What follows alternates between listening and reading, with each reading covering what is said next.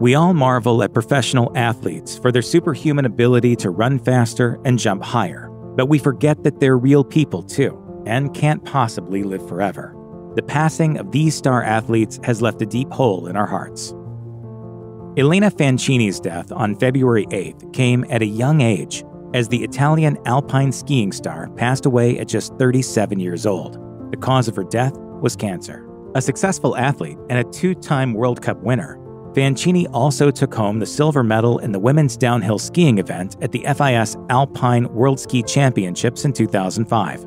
In addition, she was an Olympic athlete who represented her country in the 2006 Olympics in Turin, as well as the 2010 event in Vancouver and the 2014 one in Sochi. The cancer diagnosis cut her attempts to attend the 2018 Pyeongchang Olympics short, and while she subsequently attempted to return to the sport, Fanchini ultimately retired in 2020.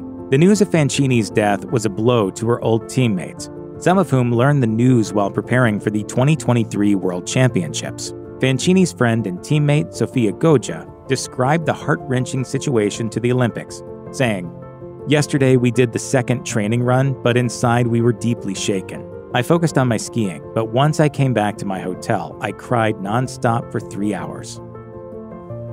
Few athletes get to create a legacy as one of the greatest to ever play their sport. Even fewer have a chance to do so while insisting they're better at a different sport.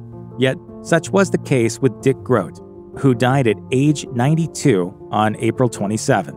He had a stroke 2 days after finding out about his induction into the Pittsburgh Pirates Hall of Fame. Adept at both basketball and baseball from a young age, it initially seemed that the former was Groat's true calling. He achieved considerable success during his time with Duke University's basketball team, becoming a two-time All-American. Eventually, however, he started gravitating toward baseball, but only because the Pirates' general manager, Branch Rickey, told him he couldn't focus on both sports simultaneously. So that was the end of my basketball career. While Groat himself always felt that his true talent was in basketball, he ended up choosing baseball. Judging by the 2 World Series championships, 1 National MVP award, and numerous other accolades he won throughout his 14-year pro career, it wasn't exactly a bad call. In the 2016 Summer Olympics in Rio de Janeiro, Tori Bowie competed in 3 events: the 4x100-meter relay race and the 100-meter and 200-meter sprints. She took home a gold, a silver, and a bronze medal. Unfortunately, Bowie's life was cut short in a particularly sad fashion at just 32. On May 2nd, representatives of the Orange County Sheriff's Office found her dead in her home. Bowie was 8 months pregnant at the time of her death, had gone into labor, and passed away due to complications. The news struck a particular nerve with Bowie's Olympic teammate, Allison Felix. In response to the tragedy, she wrote an article in Time calling attention to preeclampsia, a blood pressure complication during pregnancy that played a part in Bowie's death. Felix herself struggled with the condition in 2018, and it's a considerable pregnancy risk for Black women. Pro Football Hall of Famer Jim Brown died on May 18th at the age of 87. Brown's wife, Monique, announced the news on Brown's official Instagram account, writing, "He passed peacefully last night at our LA home. To the world, he was an activist, actor, and football star. To our family, he was a loving and wonderful husband, father, and grandfather. Our hearts are broken." The statement's list of Brown's accolades is no overkill. Though he was only 30 when he transitioned from football to acting, Brown had already created a legacy as one of the greatest running backs of all time, breaking numerous records during his 9 seasons with the Cleveland Browns. Brown went on to become a familiar face in Hollywood, appearing in no less than 58 shows and movies. People don't like it when you stay around too long, so I took advantage of the times, went into movies. He was also a prominent social activist and advocate for the Black community. Despite his accomplishments, Brown's legacy is complicated. Over the decades, he faced multiple domestic abuse charges. However, he was only convicted for a 1999 incident where he smashed his wife's car windows. Brown was sentenced to 6 months in jail, serving less than 4. Nikki McCray-Penson was part of the winning women's basketball teams in 2 consecutive Summer Olympic Games. However, Olympic golds from Atlanta 1996 and Sydney 2000 were just part of her resume. She went from being a breakout star at the University of Tennessee to earning a place in the Women's Basketball Hall of Fame after a 9-season career in the WNBA. After ending her playing career in 2006, McCray-Penson became a basketball coach. She even won the Conference USA Coach of the Year award for the 2019-2020 season for coaching Old Dominion's women's basketball team. McCray-Penson's life also had its troubles. In 2013, she was diagnosed with breast cancer, and in 2021, she left her coaching position at Mississippi State University, citing health reasons. She wrote in a statement, "In light of these developments, I have decided to step away from coaching in order to devote my full time and energy to addressing those issues. Although I look forward to returning to coaching when I am able, I believe this is the best decision for me and my family at this time." Unfortunately, McCray-Penson never returned as the coach of Mississippi State. She was an assistant coach for Rutgers University before she passed away on July 7th at the age of 51. Surfing is a perilous sport that requires interacting with one of the most powerful natural forces, the sea. Unfortunately, this can sometimes end in tragedy.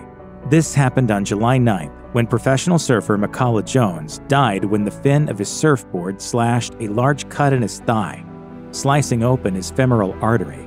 Fin lacerations are a relatively common injury among surfers since the power of the sea can easily drive a sharp fin through flesh. But this one was particularly bad. Jones remained calm and requested assistance. However, while others were able to rescue him from the choppy waters, it soon became clear that the surfer had lost too much blood. Despite attempts to save his life, Jones died at the hospital. A 2-time U.S. champion before turning pro, Jones was well known for the thrilling images and videos he shot while surfing, providing an exciting first-person view of the sport for surfing enthusiasts and laypeople alike. He was 44 years old when he died. Track and field star Jim Hines held the distinct honor of being the first athlete to run 100 meters in under 10 seconds. Hines first achieved a hand-timed 9.9 seconds at the U.S. Championships in 1968, and later that year, replicated the feat to the tune of 9.95 seconds at the Summer Olympics. That record wasn't broken until 1983. While Mexico City 1968 was the only time Hines appeared on an Olympic stage, it earned him 2 gold medals, one from his solo sprint and another for the 4x100-meter relay. Hines passed away on June 3rd at age 76. Despite his sprinter accolades, along with 2 seasons playing in the NFL, Hines didn't live the kind of wealthy life one might associate with today's athletes. In a 1991 interview with the Los Angeles Times, he expressed a belief that his Olympic success was overshadowed by one of the most memorable moments from Summer Olympics history: Tommy Smith and John Carlos's Black Power salute on the podium. Hines said, "America thought we knew about it. There were 48 blacks on the team, and 2 knew it was going to happen. Most of us felt the best way a black athlete could make a statement was by going and doing his best." Iconic Chicago Bears linebacker Dick Butkus died at the age of 80 on October 5th. According to a coroner's report, the cause of death was a stroke. Fast, powerful, and dedicated, Butkus was named first-team All-NFL in his rookie season. He would eventually go on to earn numerous individual honors throughout his playing career before earning a coveted spot in the Pro Football Hall of Fame. He didn't disappear after his playing career ended in 1973, either. On the contrary, Butkus worked as a prolific sports commentator and actor who appeared in more than 60 TV shows and movies over the years. But despite all the awards Butkus won, he never got a chance to play in the Super Bowl. The Rose Bowl, as it turned out, was the only major postseason game I participated in my whole football career. Regardless, the Hall of Famer didn't dwell on this particular lost opportunity. After all, he knew perfectly well that football is a team game, and the Bears as a whole didn't exactly perform well during his time with the team. When asked about never playing in the Super Bowl, Butkus told the Chicago Sun-Times, "You know, I never thought much about it. I mean, to do something like that, you have to have the other 50 guys all in, too." Sir Bobby Charlton was one of the best-regarded soccer players in history, an obvious talent since childhood. He began playing for Manchester United while he was still in school. Charlton scored twice in his debut match in 1956 despite playing with a sprained ankle, and went on to spend almost his entire playing career there. This presented him with both incredible highs and unthinkable lows. Charlton's United won every possible prize a club could win, However, he was also aboard the plane that crashed and killed 8 players, 3 members of the team staff, and numerous others in one of soccer's most tragic events, the 1958 Munich air disaster. Charlton, who was only 20 at the time, survived with minor injuries, but the weight of the tragedy burdened his shoulders for the rest of his life. On the pitch, Charlton thrived. Apart from his success with Manchester United, he was an instrumental part of the national soccer team that won the FIFA World Cup during the 1966 tournament. After he retired as a player in 1973, he continued to work with the game in several roles, notably as a director for Manchester United. Charlton was 86 when he passed away on October 21st. According to a coroner's report, he had sustained injuries after an accidental fall. World Golf Hall of Famer Betsy Rawls might not have the same name recognition as some of the other athletes on this list, but her accolades stand up to just about anyone, especially since she never intended on becoming a pro golfer. Rawls, who died on October 21st at the age of 95, initially only played for personal amusement while studying physics at the University of Texas. However, success as an amateur and the victory in the 1951 U.S. Women's Open marked the beginning of a legendary career. Rawls went on to win 8 majors and 55 LPGA Tours events in total. After she stopped competing in tournaments in 1975, she spent decades working behind the scenes as a tournament director.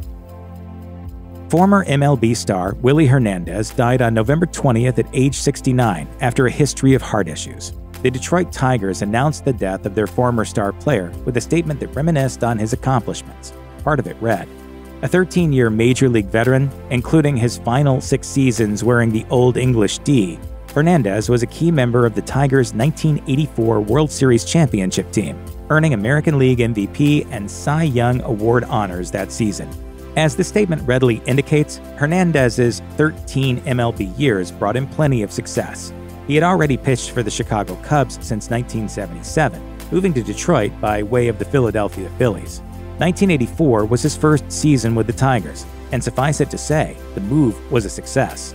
To put the difficulty of finishing up a season with a trifecta of the Cy Young Award, the American League MVP, and a World Series victory in full context, only 3 players in history have managed it.